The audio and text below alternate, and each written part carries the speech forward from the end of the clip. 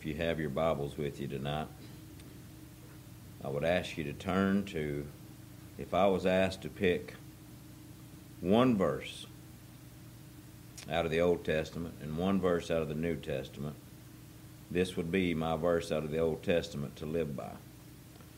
I believe you can take this and anything God's done for us, anything God will do for us, anything in your life, I believe you can answer it and tie it back to Proverbs chapter 3, and we're going to start in verse 5 in a minute.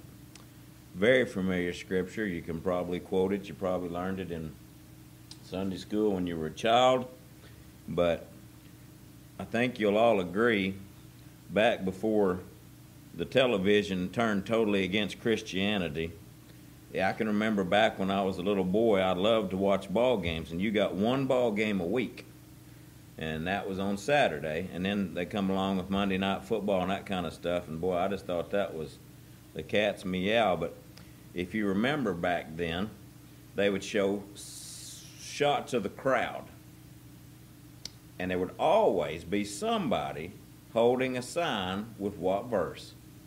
John 3:16. That is probably, I think you'll agree with me, the most well-known verse by the world. If you look at John 3:16,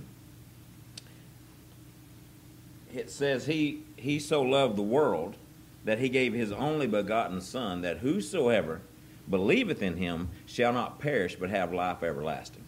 Now, if you take that verse for what it is, and pretty much that's the gospel, you can pretty much tie the gospel up into that verse. God so loved us that he sent his Son Jesus to die on a cross and pay a penalty for us that we could not pay. It was above our means, and he paid it for us, and that if we would believe in him, that we'd have everlasting life. So it pretty much sums it up. If you believe that verse tonight, if that is true to you, in a minute, I'm going to ask you why it's hard for us to live by Proverbs chapter 3, verse 5. But how this message started, we talked about it in Bible study Wednesday night. Another famous pastor fell by the wayside. And I thought, there's so many people betraying other people today. So many people betraying the trust. You'd almost have to be blind and deaf not to see it going on. It goes on not just at a high level, but I just simply started listing the pastors that had fell in the past. And folks, when I say fell, it's not that they were just committed sin. Everybody commits sin. But folks, they were living in sin and preaching the Word of God. Folks, that cannot be. But, I just sat there and wrote down Tony Evans, Robert Morris, Jimmy Swaggart, Jim Baker, Ravi Zacharias, Brian Houston. The list just keeps going on and on. Folks, I stopped at that number. There was a whole nother page of them. And just today on my news feed, I saw out of, I believe, Oklahoma, a youth minister arrested for sexual charges against one of his children. Folks, if you don't think Satan has infiltrated the church, you're blind. Satan has, the only way we keep Satan out, you understand, if you bring Satan in with you, you've brought Satan in the church. You are the temple of God. If you have been born again, the Holy Spirit resides in you, and may I tell you, there's not room for the Satan and Holy Spirit. Amen? The Holy Spirit will not put up with that. But Satan wants in that door. He wants in that door of every church that's meeting. Well, let me put it this way. He wants in the door of the churches that are preaching the Word of God. He wants in the door where there's true believers. He's not worried about the churches that these people were leading, because you know what? He's already got them. I told you a few weeks ago, if you study Timothy and what Paul was telling Timothy would happen at the end, he said people would have itching ears. Folks, that's exactly what's going on. People are wanting to be told, I can live in sin and still be God's child. No, sir, you cannot. If you have a desire to live in sin, you hear me very clearly. If you have a desire to live in sin, the Holy Spirit does not indwell you. And if the Holy Spirit does not indwell you, you are not saved. I know a lot of people that believe.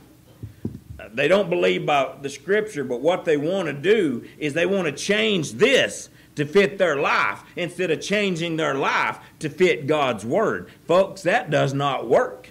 And when you do that, and all these pastors that have fallen, I want you to understand tonight why I harp on you studying the Word of God and praying for Him to give you wisdom in His Word, because doctrine matters. Amen?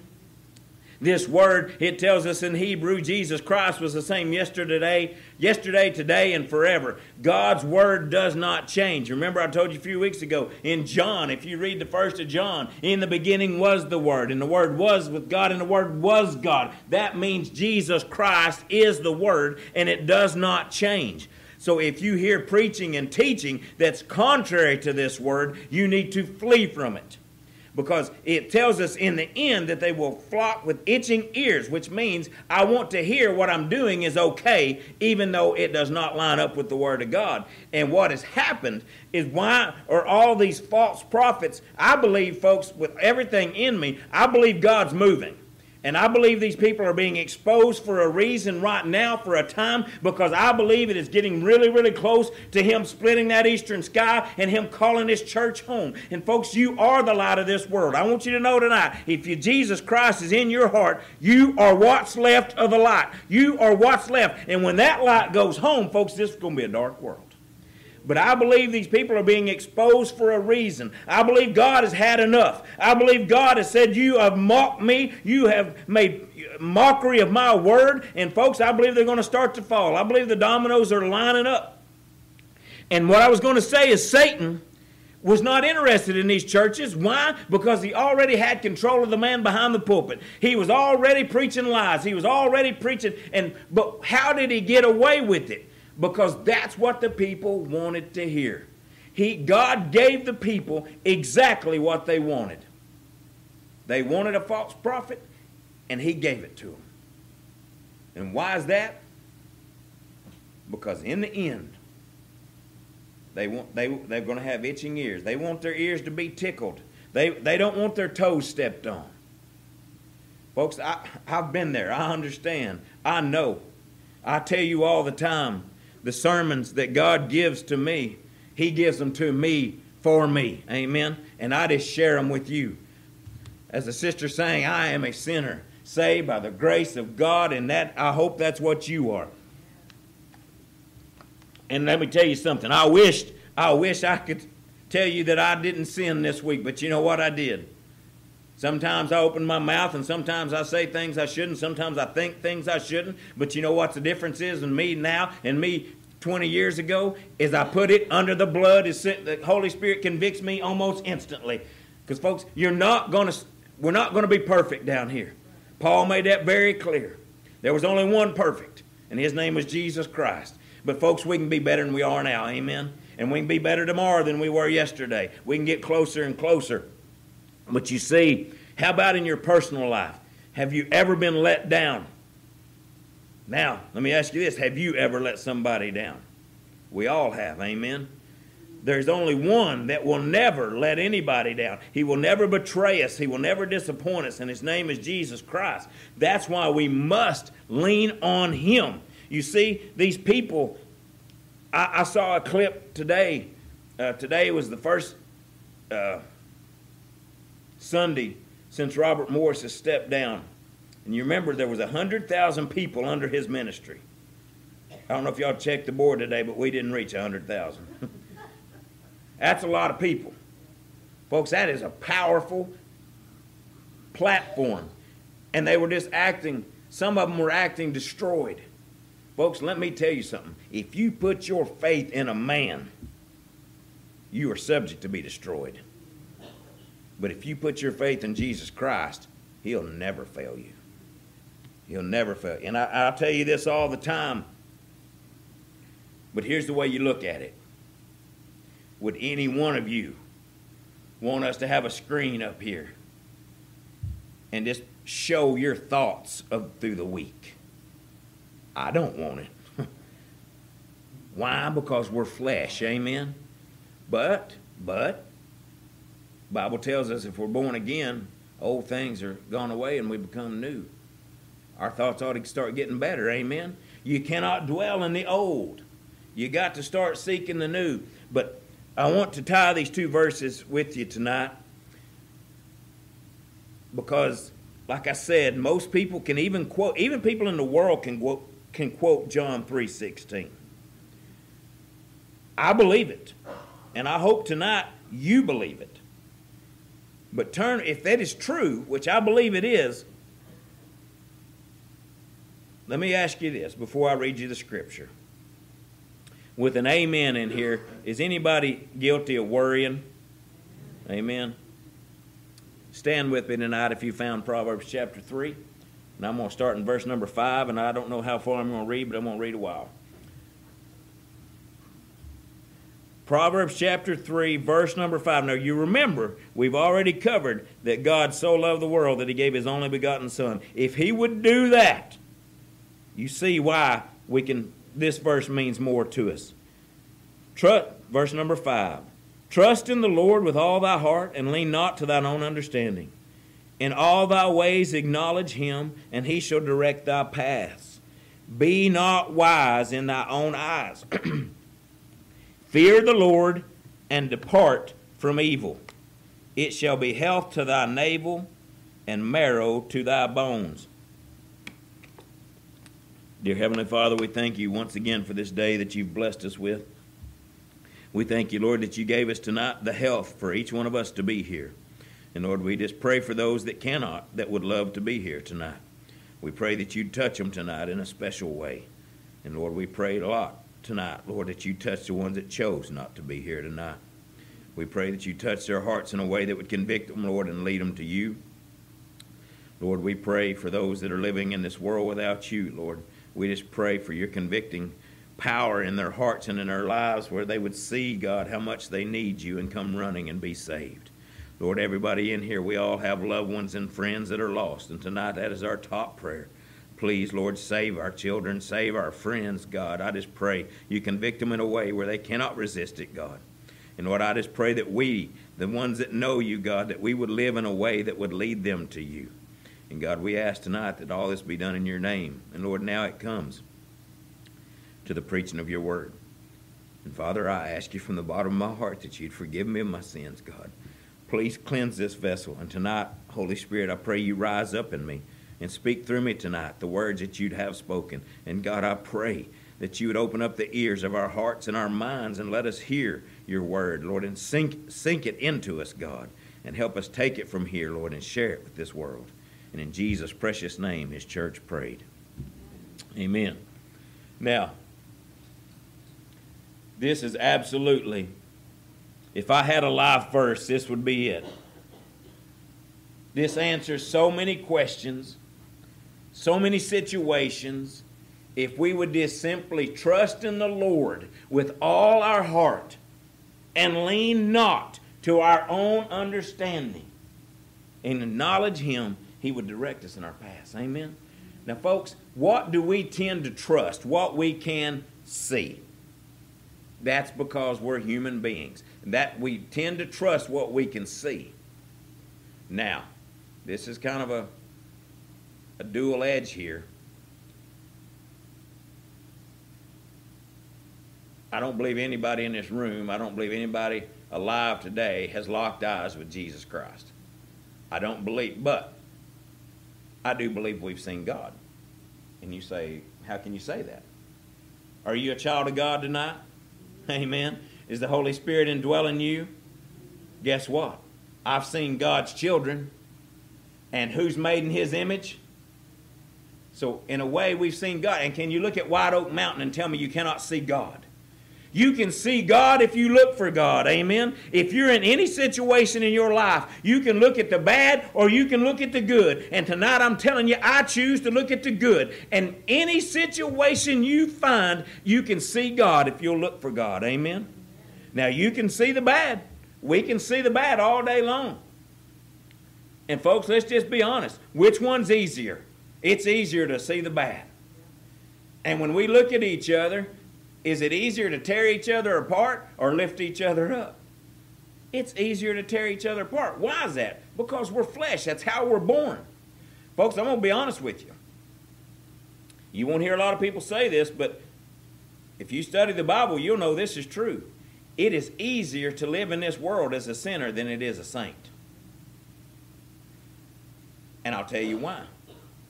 Because if you're a sinner, the enemy ain't attacking you. He ain't worried about you. He's got you. But the minute you give your heart and soul to Jesus Christ, who starts coming after you full force? Satan. Because he don't want you sharing the good news. Oh, how many times we listen to him when we shouldn't.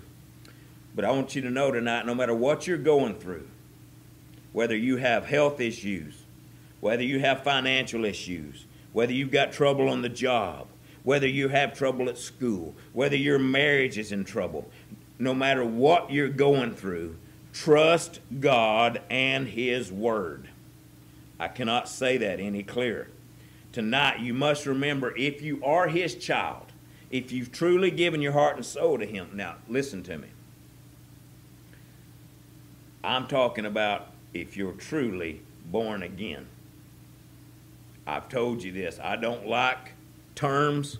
I don't like sayings people put on, you know, what the big one you hear, once saved, always saved. I don't like terms like that. But let me tell you what the Bible says. If you truly, truly give your heart and soul to Jesus Christ, no man can pluck you out of God's hand. No man. You are sealed. You are redeemed. But let me tell you what's happening.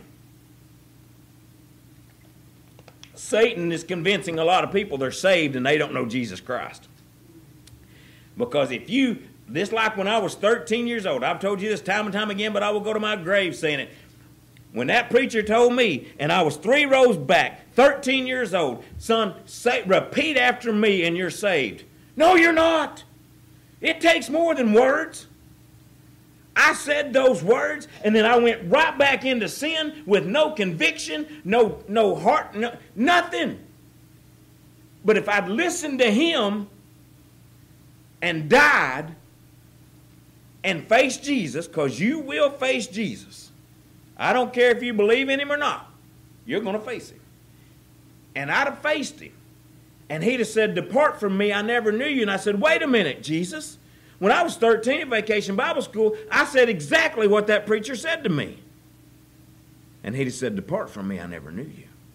Because I didn't give my heart to God. I was not convicted of my sin. I gave it lip service. You know what? God also describes that as lukewarm. He will spew you out. But you see, if you're truly his child, that's what I want you to... If you truly have a relationship with Christ, and I had a brother ask me this the other day, how do I know? This is the best way I can tell you. A lot of people say, "I believe in God," but their lives do not show it. If you truly believe in God, things change. And I'm not saying you live a sin-free life.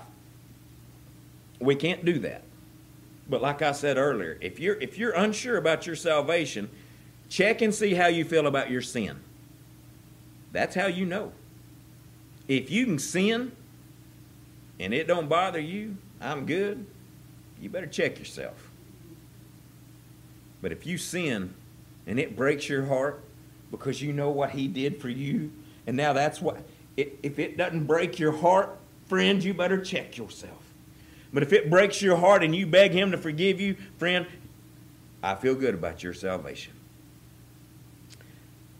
If that's where you're at, then you're his child, and he loves you, and he has what's best for you, and he knows what tomorrow holds.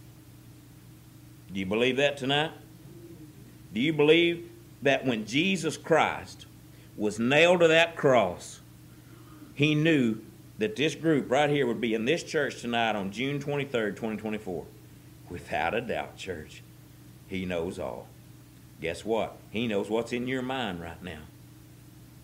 So if you're thinking ugly thoughts about your pastor right now, he knows it. He's convicting. If you're thinking, I wish he'd shut up, I'm hungry, I want to go home and eat, he knows that. But seriously, folks, that's why it does no good to play church. That's why it does no good for me to fool you or to you to fool me. What good does that do? God knows the intent of our heart. But listen, he's always there. Have you heard people say, I just wish God would come near? Folks, God's right where he's always been. I liken it to this.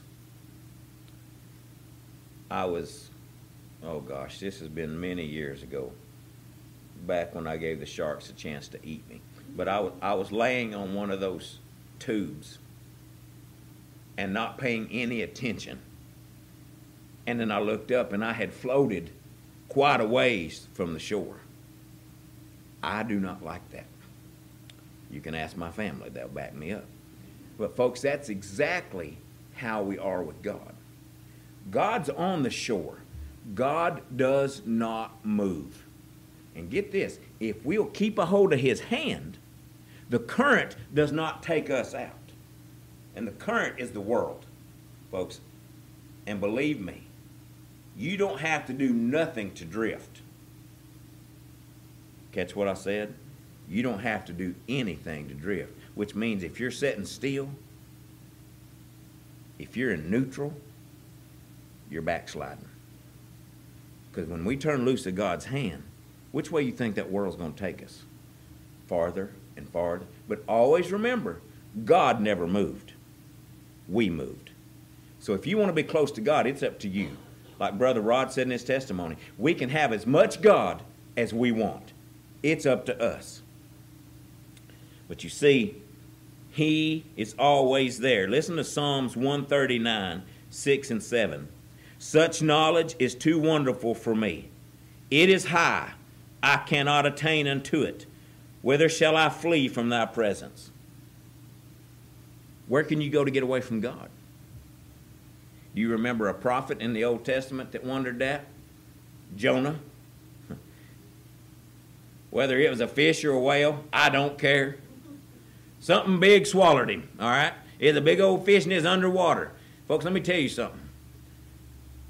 If a big old fish swallows me, whoo, I'm going to be calling out to God, amen?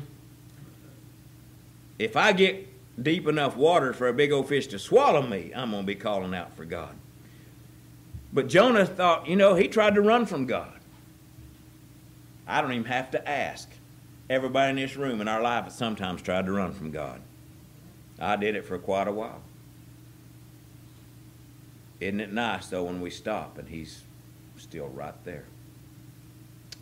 He's everywhere. You see, we struggle. Now, I want you to understand, I'm not saying this is all the time because we live in a fallen world, amen? So bad things are just going to happen down here. But did you know we can also cause some of our own struggles? We struggle a lot of the time because we go off of what we can see instead of what he says. There's a saying out there, I think David Jeremiah penned it, I don't know, but it says, don't forget in the dark what you learned in the light. Where's the light? Between the covers of your Bible. This word is alive, folks. This word, I know you're like me. I can read the same verse 3 times and get something different from me 3 different times. Depends on what I'm going through in my life at that time. And God can just use his word just to speak to my heart. But you see, when we turn loose of his hand, folks, I can promise you that the struggle is going to ensue.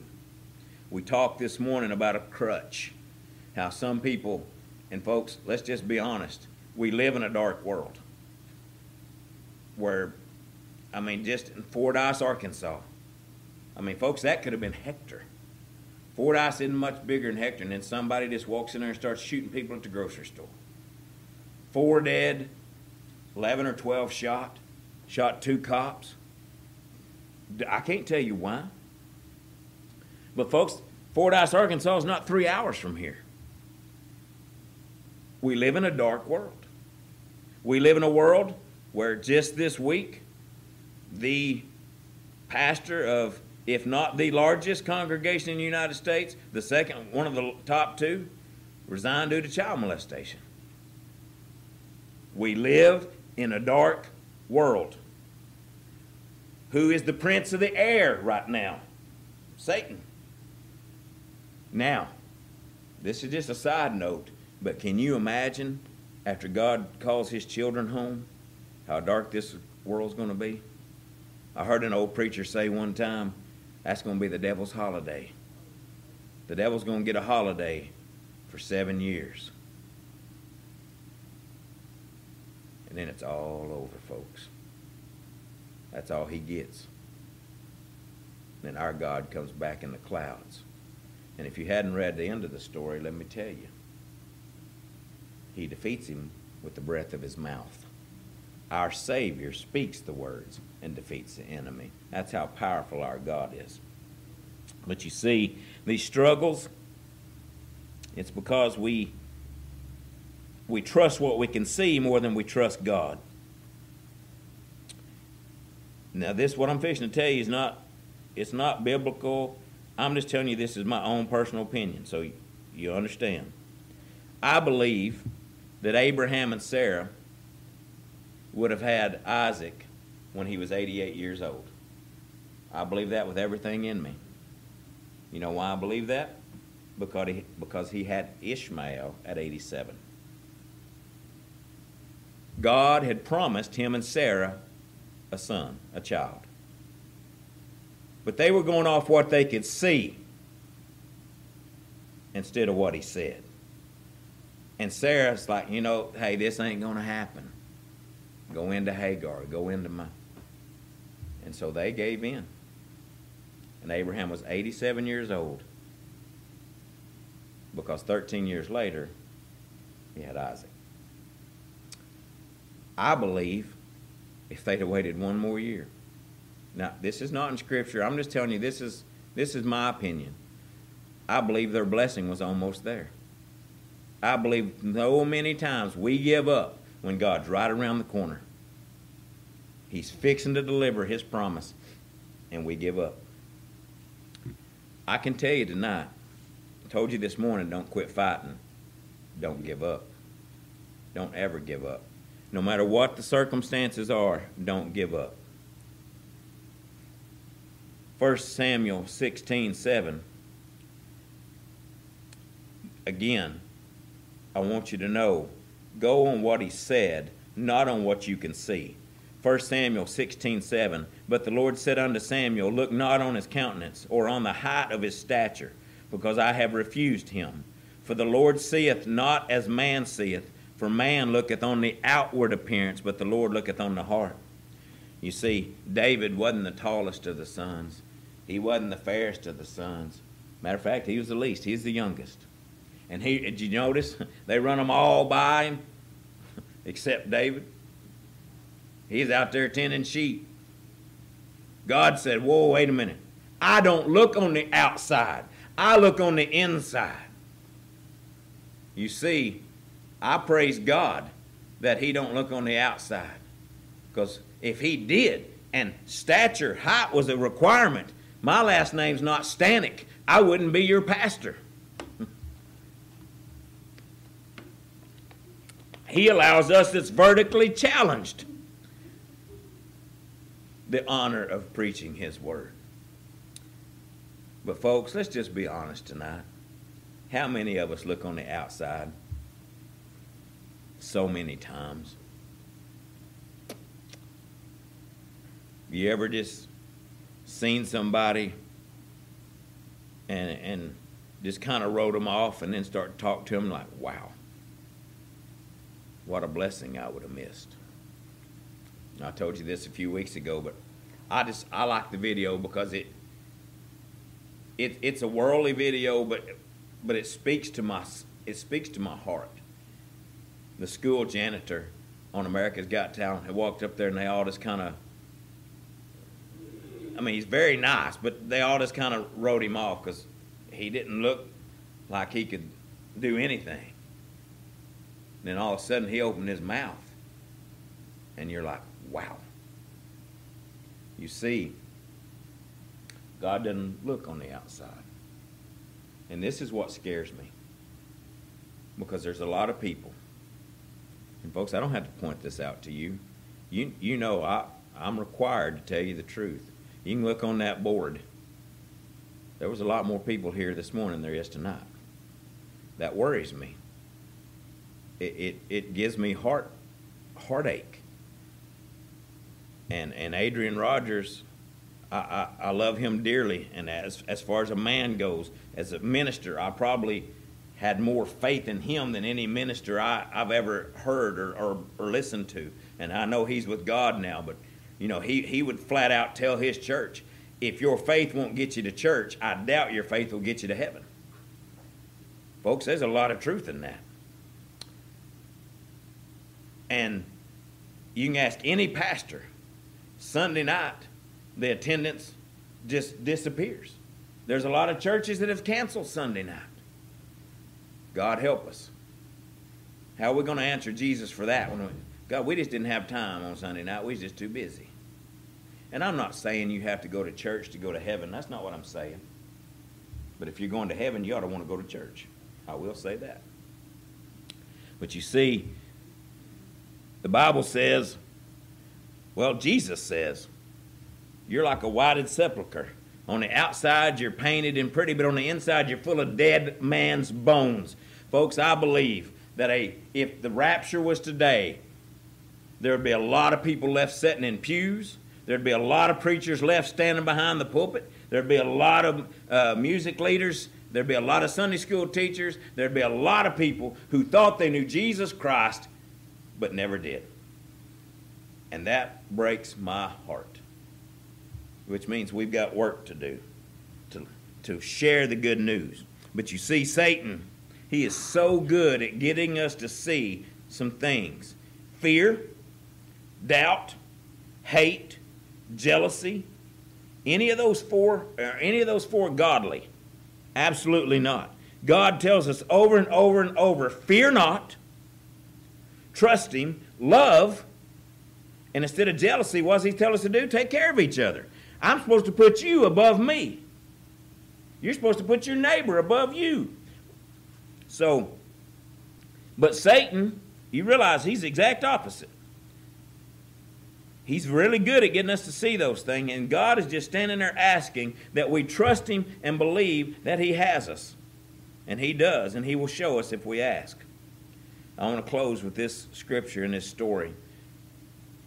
It's probably my favorite story out of the Old Testament, and I've shared it with you a couple times, but it just, I love it. Anybody in here believe that God can do anything he wants to? Amen. I told you this story, but this is the best way. I told you when my grandmother died. Cassie was little. I think she was 2. The only reason my grandma lived those last 2 years is because Cassie was born. I promise you. And I really thought I was something in Grandma's eyes till I had Cassie. And then we all took a step back. we went down in that pecking order, but that's okay. But now,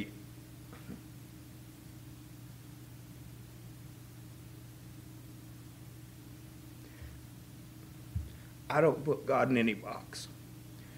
The only thing God cannot do is lie. God is perfect. And as we were leaving the cemetery that day,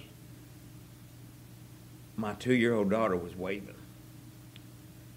And I said, "Who are you waving at, baby?" And she said, "Grandma." I said, "Oh, you're waving at the grave?" And she said, "No, I'm waving at Grandma." I don't care who you are. I'll tell you what I believe. I believe God allowed her to see her one more time and to wave goodbye. Because she's a 2-year-old child. Who's going to believe a 2-year-old child? Childlike faith, my friend. I've got childlike faith because I believe that's what my God done. Whether it's for my grandma Whether it's for Cassie, I don't know. Maybe it was for me. I believe God sends angels to visit certain people before they die, don't you? How many times have you heard somebody say they're speaking to the man in the corner? Some people say, oh, well, you're just medicated. No, I say you're saved. Amen? I say you're blessed. And I say he sends angels to take us home. I don't put my God in a corner.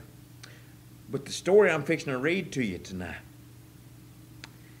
if you believe in God and you believe in the power, after tonight, if you truly do, and you hear this story, we won't doubt. We won't fear anymore. God had a servant. His name was Elisha. Elisha had a young man with him, and they had reached a point where they were surrounded by the enemy. They were fearing for their life. Many horses and chariots, they were all against them. Those chariots and those horses, I want you to understand tonight, they represent the world. The world was against them. Then Elisha, like this morning, I told you David knew something that we needed to know. Well, let me tell you something. Elisha knew something that we need to know tonight. Elisha prayed, God, let my friend see what I see. And you know what? Elisha saw the truth. Do you believe in God tonight? Then I'm fixing to share the truth with you. 2 Kings chapter 6, verses 16 and 17. And he answered, fear not, for they that be with us are more than they that be with them. Remember, seeing with your eyes and believing in your heart. And Elisha prayed and said, Lord, I pray thee, open his eyes that he may see. Listen to this. And the Lord opened the eyes of the young man, and he saw, and behold, the mountain was full of horses and chariots of fire round about Elisha. Folks, that ought to make the hair stand up on the back of your neck. Elisha prayed. God opened his eyes. Now listen to me. You get this tonight. The young man was not blind. The young man could see. He could physically see. He saw the enemy's horses and chariots. But Elisha knew something. He knew the truth. He said, God, open his eyes. Please get that tonight. And God opened his eyes. And what did he see? He saw the truth. He saw the God's army. And there was far more than there was of the world. The horses and the chariots of fire surrounded them. Folks, let me tell you something. My prayer for you tonight is that God opens your eyes so you can see his angels standing around about you, ready to fight the enemy. No matter what the enemy's telling you tonight, no matter what he's doing to you tonight, let me tell you something. Greater is he that is in me than he that is in the world. Folks, you've got an army. And I pray tonight, with everything in me, God, open our eyes and let us see the truth. Let us see those horses. Let us see those chariots. Let us know that the ground we stand on is holy ground. Amen? And folks, we do not. You understand, the foe that we are fighting is a defeated foe. He was crushed when Jesus Christ died on that cross, and that veil was torn from top to bottom. Folks, Satan had no more power. He was ripped. He was defeated. He knows he's on limited time. The time he has now, you hear me, is granted to him by our Father. And when our Father says enough, folks, Satan's done. Amen. And you know why we're still here? You know why God hadn't said that's enough? Because he's patient that no one should perish. God wants everybody to be saved. Now, I've read the scripture and I understand. Unfortunately, most people that live on this earth are going to go to hell. He's very clear in Matthew. Straight is the gate and narrow is the way, and few be there that find it. But that way to hell, it's broad, it's easy, and many go therein. Didn't say a few, it said many. Many and few. That tells me only a few is going to make the right choice. And folks, I pray tonight that you've made the right choice. But listen to me. If you have tonight, you have a calling. And that is to go out as long as you've got breath in your body. You may say, well, I'm older now and I don't care what you are. If God's in you, you are a weapon against Satan. Amen? You need to speak, you need to stand, you need to read, you need to believe, and you need to pray. Folks, there is power in prayer. And I want to leave you with this. Do you believe Hebrews 13:8? Do you believe that Jesus Christ is the same yesterday, today, and forever? I certainly do. Well, do you believe that God of the Old Testament is God today? Do you believe that God, through Moses, parted the Red Sea? Are you sure you believe that? Are you sure that he could really make the water separate and let them walk through on dry ground? Now, come on, now that sounds crazy. And I've heard a college professor say during that time of year, at that place, the water would have only been ankle deep. Maybe so. It's more impressive. God drowned the whole Egyptian army in ankle deep water. Pretty impressive. Bring it on. Try God. But listen to me. I got great news for you. If you believe that, if you believe Jesus Christ bled and died on that cross for you, and you confess it with your mouth, you're saved. Believing takes your life. Hear me tonight. Your faith comes from your hips more than your lips. It's how you live. Amen. You live how you believe. But here's what I want to leave you with tonight. If you believe that, did you know those same horses, those same chariots, and those same angels that surrounded Elisha and his young servant surround you tonight? Did you know they surround this church tonight? If we could look up on this mountain, if we could look up on White Oak Mountain, if God would open our eyes to see the truth for just a brief time, we would see the armies of God standing ready to protect his children. I hope you sleep in peace tonight. And if you're not his child, I hope you don't sleep at all. I hope you are tore up. Because, folks, I don't want anybody to perish. Anybody. I felt that when I thought that my dad went to hell because I didn't share the scripture. I can't tell you how that pressure felt in my chest. I don't want that for anyone. Share the word of God. And how do you share? You say, well, I don't know scripture. Share what he's done for you. And more importantly, live it in front of them. That's how you win people to Christ. Because when all hell breaks loose in your life and you're just sitting there praising God, they're going to come to you and go, what's wrong with you? Ain't nothing wrong with me. I'm going home someday. That's how you win people to Christ. If you would stand with me all over this building tonight. And I just want to ask you, I will never leave here without asking you, if you drew your last breath right now, do you know that your next breath would be with God in heaven? Do you know that your name is written down in the Lamb's Book of Life? Do you have that assurance? Friend, that is an assurance that you can have. God grants that to you. Don't be like me when I was younger.